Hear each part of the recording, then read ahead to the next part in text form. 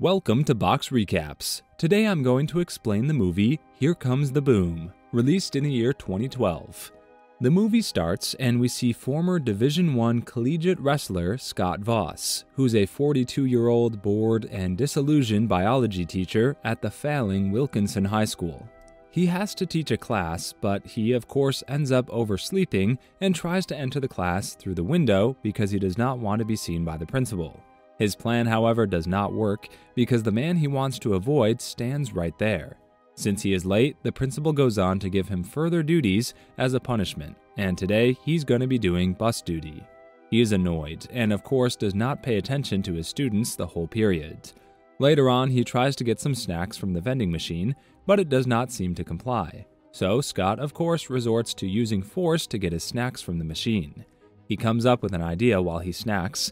He makes his way to Marty and goes on to tell him a made-up story to make him take his place on the bus duty, but Marty does not even bother to listen to him because he's too shocked to hear the news that his wife is pregnant. Betcher, the principal, goes on to inform everyone about a budget cut that has been proposed because the school has been low on funds and it cannot continue the extracurricular activities anymore.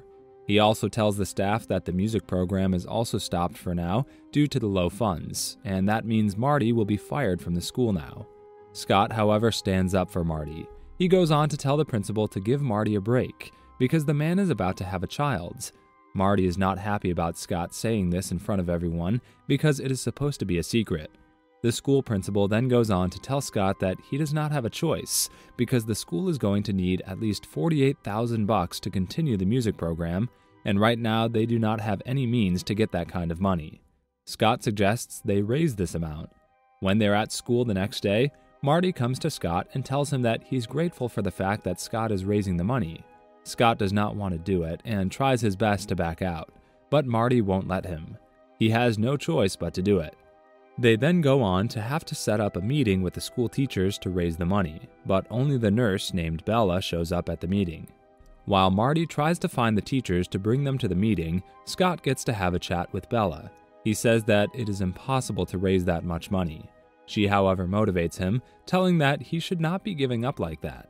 She even goes on to say that she's not going to let him back up just like that because he's a good person and he can do it. He thinks that Bella is easy and tries to make a move on her right away, only to get shot down by the woman. It seems like this is not the first time Scott has made a move on her. He then goes on to ask her if she will be willing to go on a date with him if he's able to dunk the ball. She agrees, as she is sure that he is never going to be able to dunk the ball. Scott goes on to use a small trampoline to jump toward the pole, but he still ends up missing the shot. When Scott goes home, he has an idea and goes to see his brother. He asks the man if they have some extra work at their place, but the man tells him that they just fired 2 guys as they did not need them anymore. Scott decides that he's going to make some extra money at any cost, and ends up taking a class to prepare the people on how to take citizenship. He teaches this class in the evening. Scott is given a paycheck when the class is over, and a student named Nico approaches him. The man says that he needs tutoring from Scott because he's a little slow and finds it hard to keep up with the other students in the class. Scott, however, says that he does not have the time. When he goes away, Scott starts feeling guilty and decides to help Nico. When Scott tells him that he will help him, Nico is over the moon. That night, when Nico comes to his place to study, Scott goes on to learn that the man is actually a professional martial artist, and he has even fought in the UFC. Scott is shocked. Later on, when the two are in a car with one of Nico's friends, Scott is shocked to learn that even the loser of the fight managed to make $10,000. Nico says that if the man had won the fight, he would have made $50,000. Scott now comes up with an idea. He goes to see Marty the next day and pitches this idea to him. The idea is to take part in a professional fight. He goes to say that he used to be a good wrestler back in his college days, adding that it would not be much of a problem for him to take a beating for that much money, implying that he's going to lose the fight. Marty does not like the idea at first, saying that he could get hurt, but our man Scott is nothing if not persuasive, and Marty ends up agreeing to the idea. When he's teaching the class that evening, the extra citizenship class, he tells them that he's going to quit, and when he's out of the classroom, he this time approaches Nico and tells him that he wants to train him for the next big tournament, adding that he also wants to be a professional fighter. Nico is reluctant about this, and Scott then goes on to give him a deal as he says that if Nico agrees to teach him how to fight, he can teach him well about how to get citizenship. Nico finally agrees, and goes on to tell Scott that he will train him, adding that Scott is going to have to take part in a fight that is taking place the next week. The next thing we see, Scott is talking to Marty about his fight, and he even trains with him. Marty comes up with an idea.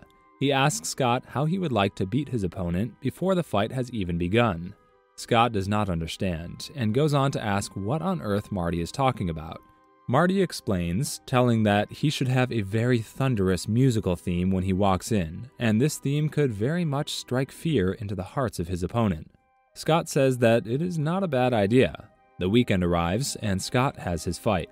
He's going to be fighting at the lowest category of MMA fighters. Scott arrives at the building in good spirits, and Nico is also there. Scott is so delusional that he's positive that the music idea and his dorky outfit that is supposed to be scary to his opponent is actually going to work. He enters the ring as the music plays, and the song "Here Comes the Boom." When he enters the ring, he likes what he sees. It turns out his opponent is a fighter just like him. The man is out of shape, and it seems like he's there for the same purpose as Scott, and that purpose is to lose the fight and still take home a good amount of money. As the two get ready to fight, the crowd cheers them on. The fight begins, and Scott goes on to learn his very first lesson, and that is to never underestimate your opponent, as his opponent goes on to land a kick the moment the bell rings, and Scott is knocked out on the canvas.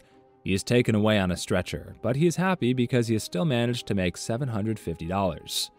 When he goes to school the next day, Bella goes on to tell him that he's a fool for thinking that he could stand a fight in a cage. She scolds him, telling him that it is dangerous. The man yet again thinks the woman cares for him and makes a move on her, only to get shot down, of course. That evening, Scott goes to see Marty at his place, and he's greeted by his wife. She tells him that Marty is not home at the moment, and when he gets to chat with the man's wife, he goes on to learn that Marty has not told his wife that he's on the verge of losing his job. This just puts way more pressure on Scott to make those $48,000 because Marty has to keep his job at any cost. Scott decides to train seriously for the fights, and goes on to see Nico the very next day at his club, where the man is teaching a self-defense class.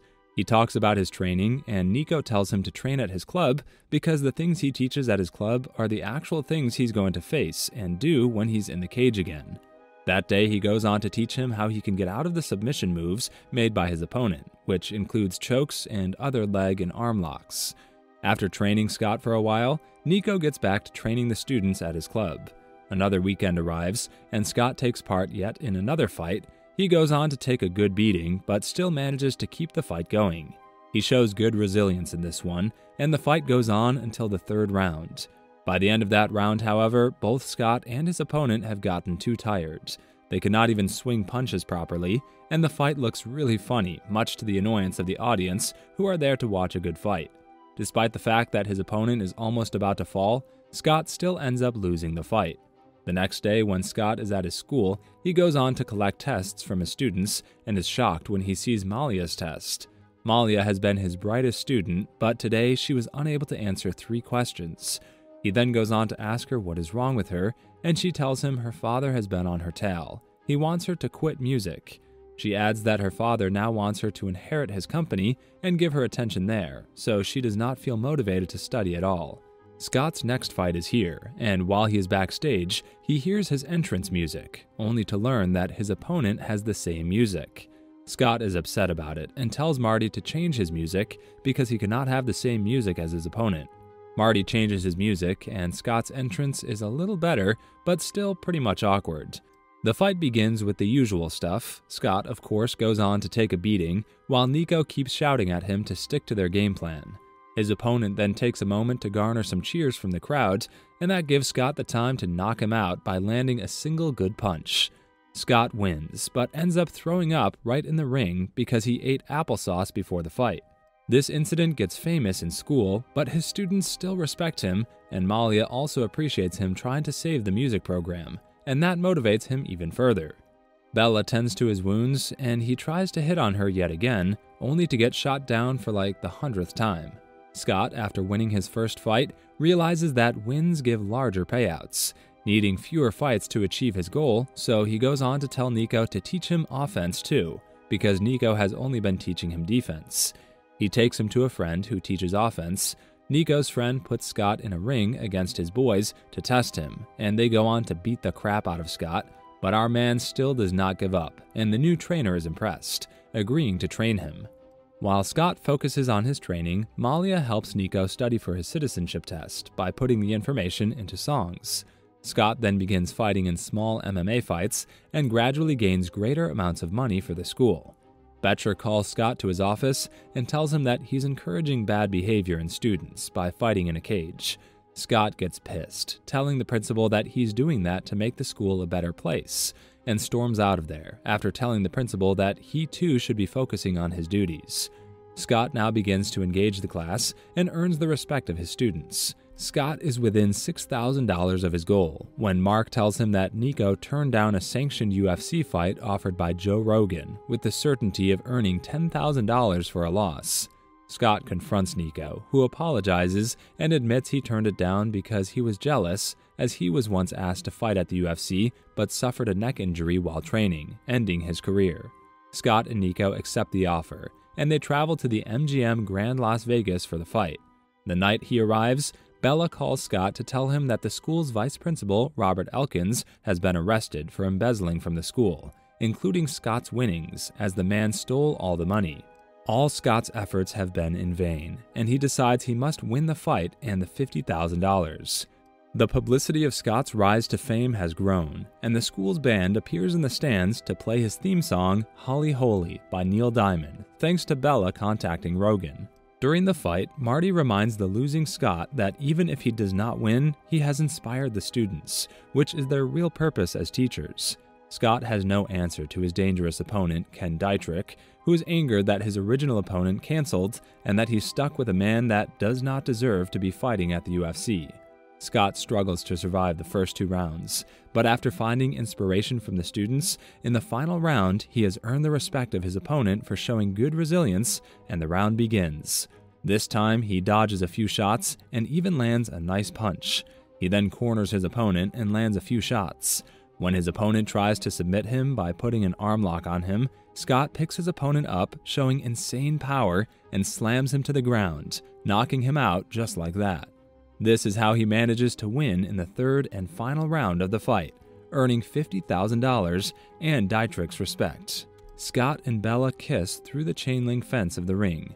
In the closing scene, the music program is saved. The school is operating on a normal budget thanks to Scott's donation, and Nico and all of the students in Scott's citizenship class attend their American citizenship ceremony. And with that, the movie comes to an end. Subscribe for more videos like this. Turn on the notification and leave a like to help the channel out. Thank you for watching.